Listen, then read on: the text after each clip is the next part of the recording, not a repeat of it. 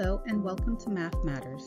I'm Ms. Granados, and today we are going to be learning about the relationship between fractions and decimals so that we can recognize equivalent values. At the end of the lesson, you will know you have met today's learning intention if you are able to meet the following success criteria. I can take one form of a number and represent it in other forms, fraction to decimal and decimal to fraction. I can use models and/or mathematical language to prove that two values are equivalent or not equivalent, and I can describe the relationship of the whole and its parts in the situation.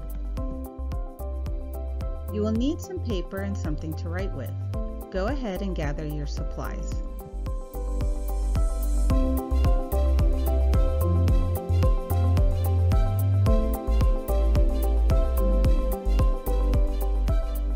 What is the same and what is different about this image? Did you think to yourself that the top bar has no markings, but the bottom number line was labeled 0 and 1 as endpoints? Or maybe you thought that one half of the top bar is shaded in yellow, and one half of the number line is marked with a yellow dot. How did you notate your thinking? Did you visualize the words 1/2 in your head, or did you write 1/2 in fraction form? I wonder if anyone marked the number line with 5/10 or 50/100, both as fractions and decimals. The previous image made me think of distance. Runners pay attention to the distance that they run and their timing when they prepare for a race. Usually, runners run in metric distances, such as meters and kilometers. This bar represents the length that a runner plans on running to prepare for a race. Let's say that he is running along this track and his phone keeps going off. He tries to ignore the call, but it won't stop, so he stops to take the call. I'm going to place a star where he stopped to take the call. So if his goal was to run the entire length of the track, about how much of the track, or his goal, did he run? Will this number line help? It's numbered 0 to 1 because the entire track length represents the whole. If I use the halfway mark from our previous slide as a benchmark, then I know that the star is at a distance greater than 1/2 or 5/10 of the track. Do you want to change your estimate of where this star is on the track? Well, now I think I want to break up this track into fourths. Now that the track is broken up into fourths, I can see that I'm getting closer to the point of the star. This part of the track that's highlighted pink is 3/4 of the track, or 75/100. The star is a little greater than this value, so I want to partition the track into smaller pieces. I'm going to partition the track into tenths, and by doing this, I see that I have found a more exact point that hits the star. How many tenths did it take to get to the red mark?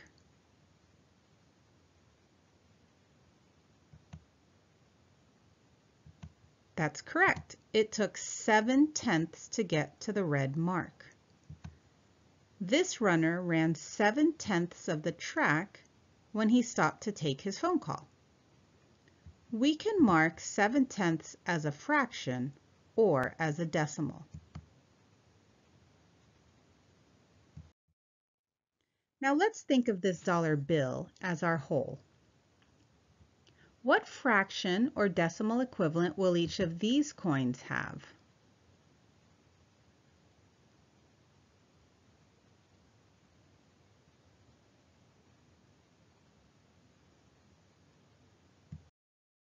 Well, let's start with the first coin on the left.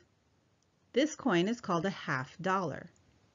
So what fraction and decimal would we write to represent the half dollar to $1? Well, we know that $1 is equal to 100 pennies, or 100 cents. So if I want to determine half of that, I can divide both sides by 2, and that gives me 50 cents.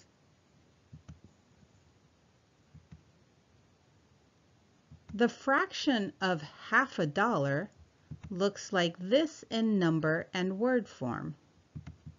50 hundredths represents the 50 cents out of 100 cents, and that is equivalent to 1/2. 4 quarters are equivalent to $1. What fraction and decimal would we write to show the relationship of 1 quarter to $1? So we know that $1 is equal to 100 pennies or 100 cents. So if I want to determine a quarter or 1/4 of that, then I divide both sides by 4, and that gives me 25 cents. The fraction of this relationship looks like this in number and word form. 25 hundredths represents the 25 cents out of 100 cents, and that is equivalent to 1/4.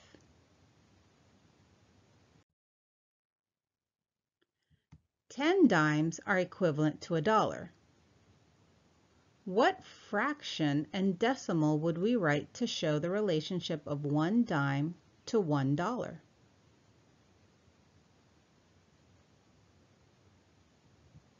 Well, we know that $1 is equal to 100 pennies or 100 cents, and that 10 dimes equals $1. So then I just need to divide both sides by 10, and that gives me 10 cents. The fraction of this relationship looks like this in number and word form. 10 hundredths represents the 10 cents out of 100 cents, and that is equivalent to 1/10. 20 nickels are equivalent to $1. So what fraction and decimal would we write to show the relationship of 1 nickel to $1?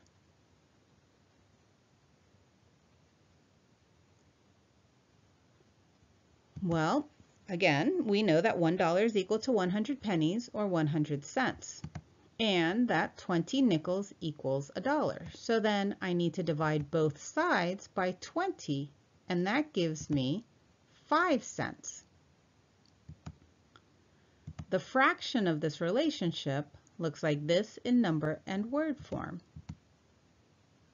5 hundredths represents the 5 cents out of 100 cents, and that is equivalent to 5 hundredths, or 1/20th.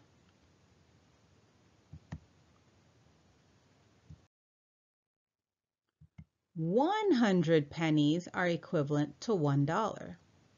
So what fraction and decimal would we write to show the relationship of 1 penny to $1?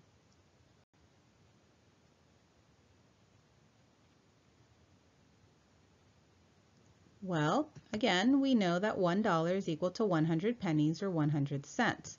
So we divide both sides by 100, and that gives us 1 cent.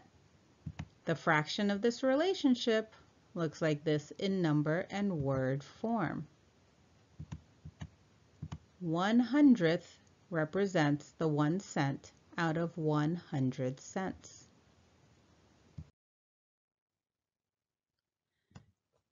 Changing to sports, when baseball players go to bat, their number of hits and number of times they are at bat are always recorded.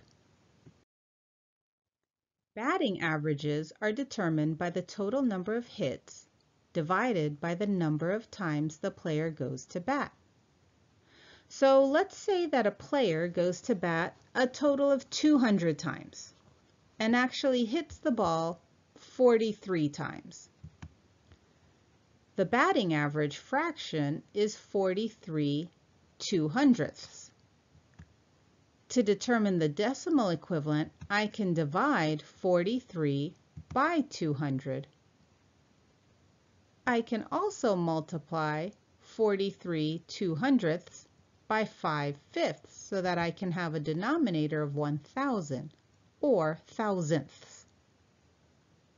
This results in an equivalent value of 215 thousandths. The decimal is 215 thousandths.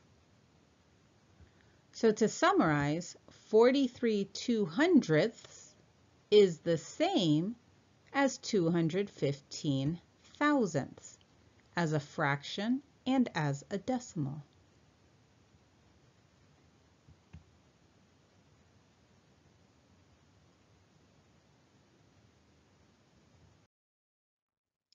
So now it's your turn. What if a player has gone to bat 200 times, but he only hits the ball 17 times? What would his batting average be? Feel free to use the example we just went through to figure it out.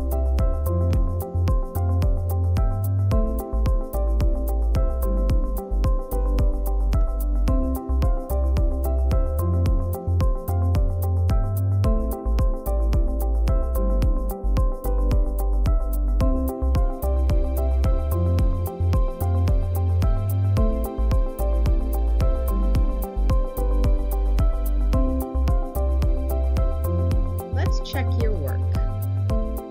Did you determine that 17/200ths is equivalent to 85 thousandths? Compare what you did with what's written up here.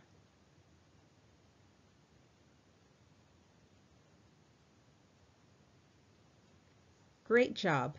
Let's move on to a different scenario. Here are different types of scales that you might see at a grocery store. These are close-up pictures of those scales. What do you notice and what do you wonder?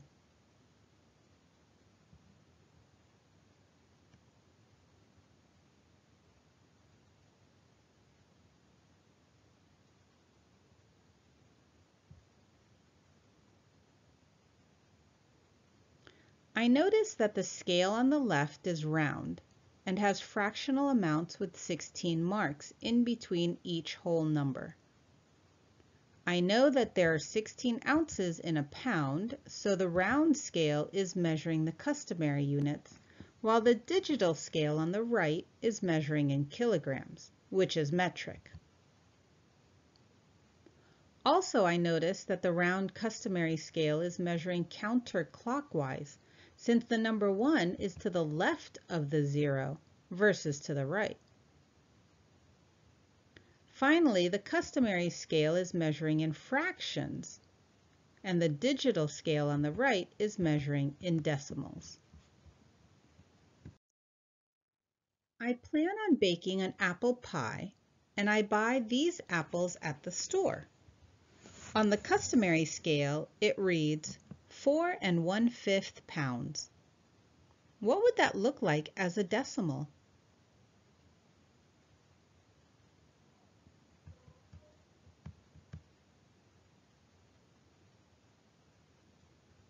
Well, I plan on finding an equivalent fraction with tenths in the denominator because I know that decimals are read in tenths, hundredths, and thousandths. So in order to change to this new denominator, I need to multiply by 2/2. That gives me an equivalent fraction to 1/5, which is 2/10. So 4 1/5 is the same as 4 2/10. Is this the decimal that you thought of?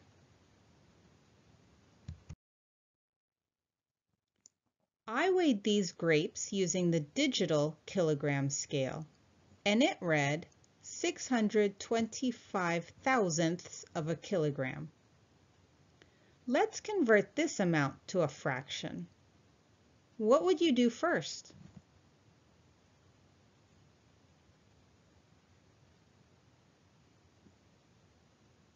Well, I would write the fraction conversion for how I read the decimal. 625 thousandths. I could leave my fraction like this, but I want to simplify it to find an equivalent value. I know that 25 is a factor of both 625 and 1000, so I'm going to divide both of these numbers by 25/25.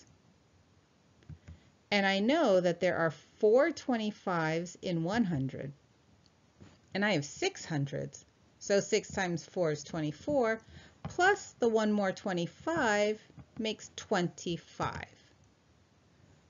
I'm going to use that same idea of 4 25s in 100 to help me with the 1000. I have 10 hundreds in 1000, so I multiply 4 times 10 to get 40. So 25/40ths can still be simplified further because 5 is a factor of both 25 and 40.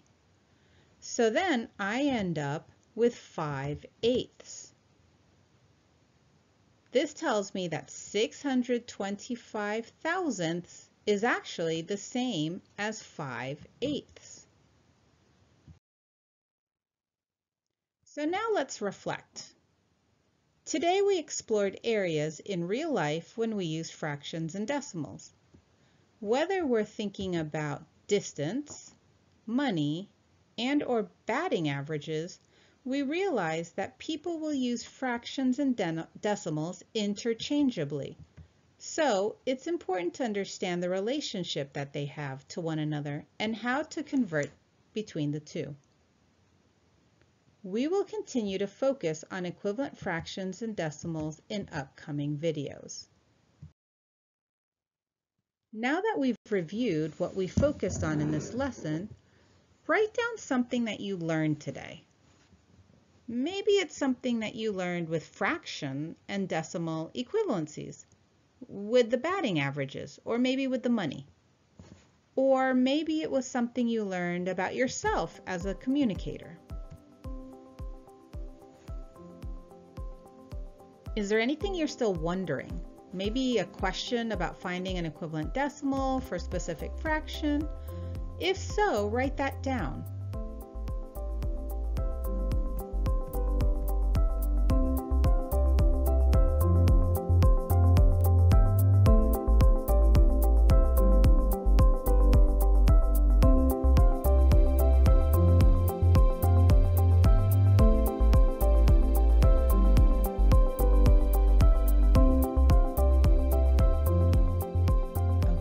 As I read each of the success criteria for today, use the number line to reflect on where you are in your understanding.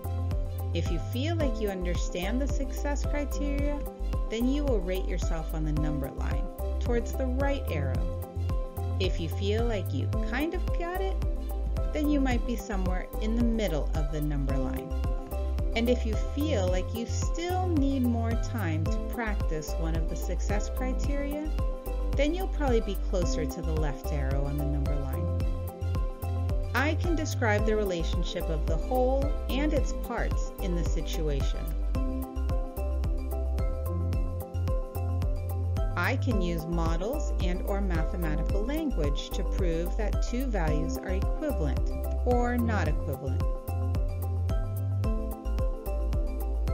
I can take one form of a number and represent it in other forms, fraction to decimal and decimal to fraction.